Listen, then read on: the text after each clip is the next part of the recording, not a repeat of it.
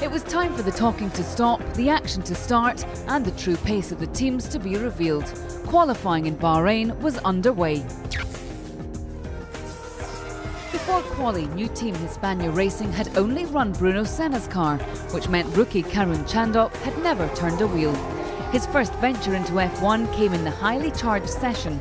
He props up the grid, but was just happy to get out on track. I think the lap time was respectable, but there's so many things we can improve on the car. I mean, I'm not even comfortable in the seat. My bum's off the bottom of the car. Best of the new teams was the Virgin racing car of Timo Glock. And after plenty of problems in testing, he was relieved to be 19th.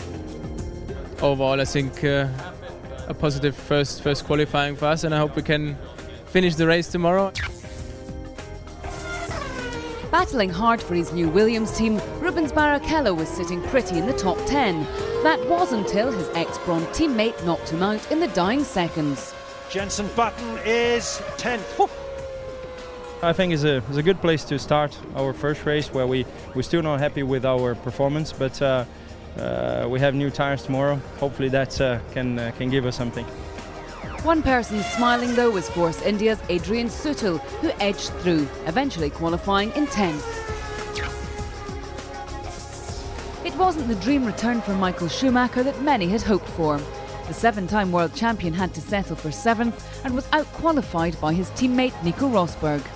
The race is a long race, we'll see, and the year is even longer.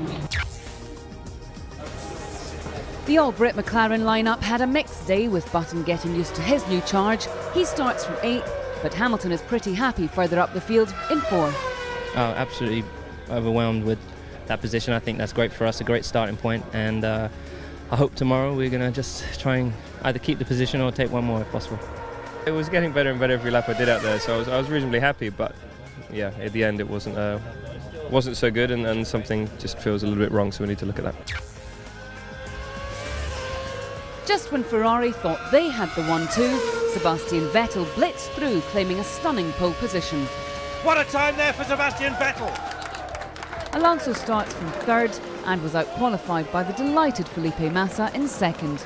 After everything that happened to me last year, I think it's a great comeback. I'm very happy, and I hope we can have a good start of the race. The lap was not ideal, but it's the way it is. Anyway, I'm happy with 3rd position, starting on the clean side. So over a second splits Vettel from Hamilton in 4th, and the German was pretty surprised. We had some new bits arriving last minute. The mechanics didn't get a lot of sleep, but you know, everyone is extremely keen and pushing hard, and it's the best answer you can give. So Sebastian Vettel sits on pole with the Ferraris behind. Lewis Hamilton is the best of the Brits in 4th. It was a good day for Nico Rosberg in 5th, with teammate Michael Schumacher 7th. Button is 8th, and Renault new recruit Robert Kubica is 9th. Rookie Nico Hülkenberg is a respectable 13th, with returnee Pedro de la Rosa alongside. It was a bad day for Jaime Alguersuari, who could only manage 18th. The 2 Lotus cars start 20th and 21st, and the Hispania cars will start from the pit lane.